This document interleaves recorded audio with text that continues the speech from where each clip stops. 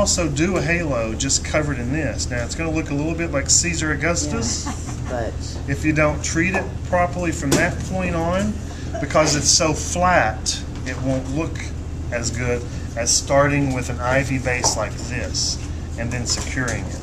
And once you've started this, are you about with this over there? Yeah.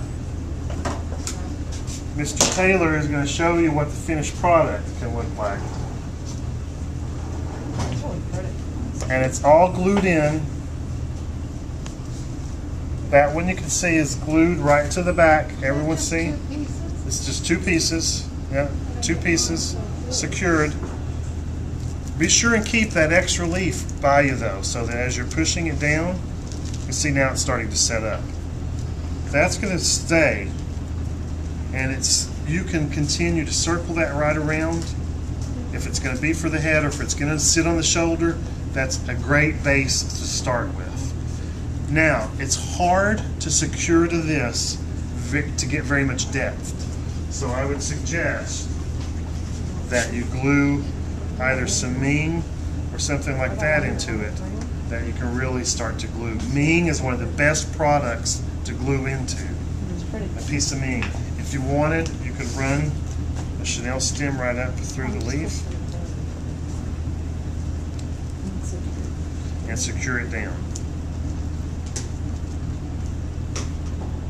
so it's not going anywhere.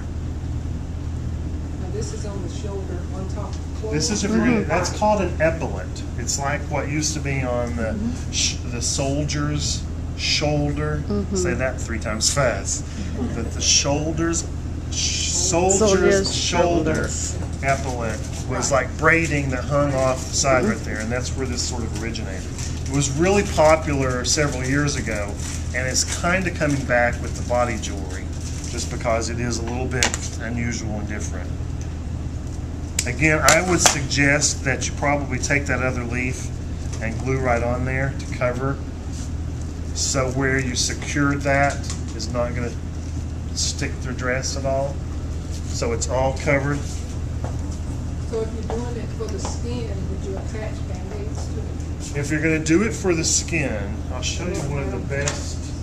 Just hot glue it right onto the skin. That's right. You glue, baby. They always scream for a while. You glue. That's cute. That's a problem.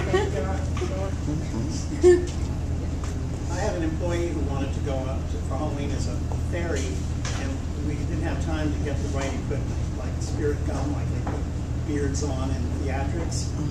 So we decided to glue some silk flowers to her face with and no glue. And it only hurt for a few moments while I pressed them on. And you know those flowers stayed on her face all week. wow. I didn't think they would, but they did. I made this corsage for Nicole at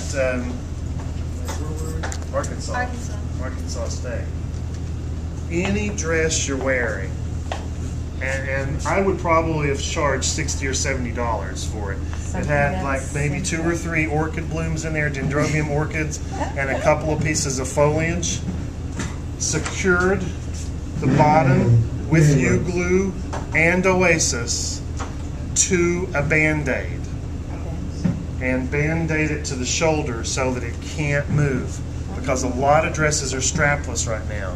So you take a U-glue dot on the Band-Aid, and just for extra security, I put a little dab of the Oasis glue, secured the bow and the rhinestones to the Band-Aid, so when you get ready to put it on, pull the pieces of the Band-Aid it right to the skin, and it's not going anywhere all night long. And everyone came up all night long, just like, oh my gosh. I wore a simple like silver dress. Yeah. This stood out. I bet. It's amazing, and it lasts for days too. I love it. At least 2 or 3 days. Yeah. But just make sure your mechanics in that, gluing it together, and very lightweight, you know, but then with all the movement, you can get it at the craft store, Joann's, they sell it by the yard. I actually brought mine back from China, so it was real inexpensive. I buy it by the yard all the time from the craft stores. They sell it by the yard.